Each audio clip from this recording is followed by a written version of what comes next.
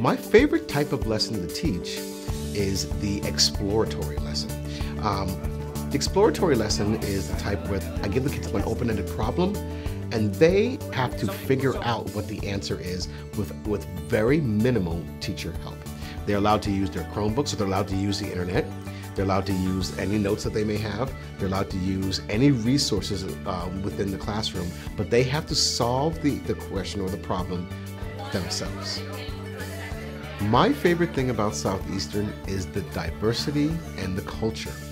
I love the fact that we have 9 different sending towns, so we get students from all walks of life and all different places in their lives. And that creates a very multicultural culture here that is just very enriching.